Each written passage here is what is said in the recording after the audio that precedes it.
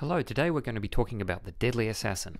The Doctor's received the summons from Gallifrey, so he can't take Sarah Jane, so he's going to take Sarah Jane back to Earth, and he drops her off there, and then en route to Gallifrey, he has a vision of the president of Gallifrey being assassinated. So after that vision, the Doctor falls down, has a little bit of a rest. No, he doesn't. He's not resting. When he comes to, the TARDIS arrives at Gallifrey, and the Citadel guards come to investigate the appearance of a time capsule. Now, you can see the problem that happens here. There's a special effect problem. The scanner screen there's some chroma key on the scanner screen, and the camera inside the TARDIS is swinging around to look at that screen, but the imagery that they're putting onto that chroma key is actually from a camera that hasn't moved.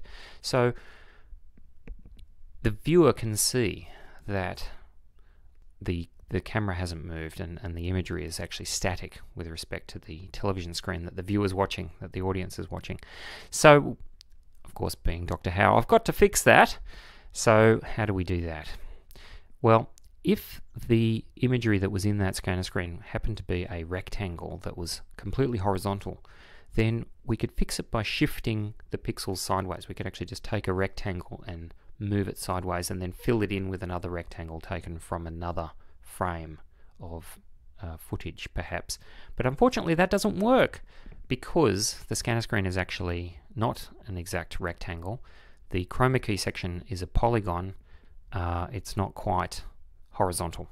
So to help myself, I made a little program which lets me firstly select the edges of the polygon that needs to be reverse chroma keyed, if you will.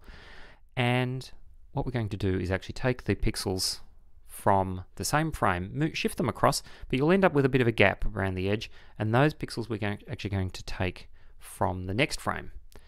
So now this could be done with something like GIMP, but it's a little bit fiddly, so I've done it with a computer program just to keep track of which pixels I've filled in and which ones I haven't. And now look, if you look through here, you can see that the result isn't perfect, but look, there comes a point when there's a trade-off between how much effort you're willing to put in and what you consider good enough. And I think what we've reached here is a good enough point, because when you actually see it in real time, when you actually play it in real time, you can see that it works quite well. Now, that's the first special effect that I wanted to fix, and there's another one, which is the dematerialisation of the Master's TARDIS, and I'll show you that now. Now, if you have a look at the Master's TARDIS dematerialising, you can see the problem. We've got the Master's face here. I mean, what was the director thinking? So, you know, we might as well have, I don't know, a lolcat there or something. It doesn't look right. It's got to be fixed. So, what are we going to do? So, in order to fix this, what we need to do is get a clean shot, a before shot where the TARDIS is just sitting there, and an after shot which actually has a blank wall. Unfortunately, we've got both of those shots. In fact, there's many frames before and a couple of frames after where the TARDIS is completely dematerialized. So once we've got those two shots, we need to just correct them by shifting the pixels down a little bit, across a little bit to make the alignment correct, fixing that edge there which actually looks wrong, changing the color of the black. Actually, the blacks in the shadows there actually aren't quite right. And once we basically fix those problems, we can then do a clean crossfade between the two shots, and that will actually produce a nice clean dematerialization effect.